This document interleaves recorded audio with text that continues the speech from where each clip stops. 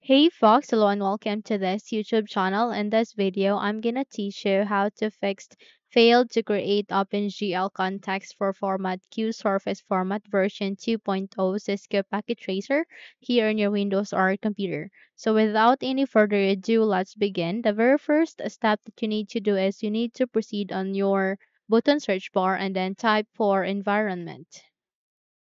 So the moment you've typed that, a control panel called Edit the System Environment Variables will appear. You need to click on Open to continue, and there you would be able to see a small window called System Properties. Here you can see an option called Environment Variables. Just simply click on it, and the moment you have clicked on it, you would be able to see this new window. Here you can see there New, Edit, Delete options. You need to proceed to New. And under the variable name, you need to input this name. Okay, just have to post this video so that you can take a screenshot or you can take a picture of it, or might as well you can take a note of it.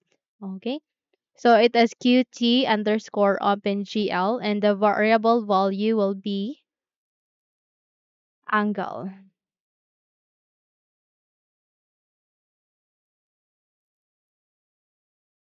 Again, the variable value is angle, then click on OK to create such, and then click on new again. And here you need to type qt underscore angle underscore platform. Again, simply post this video so that you can copy all of this, okay? And the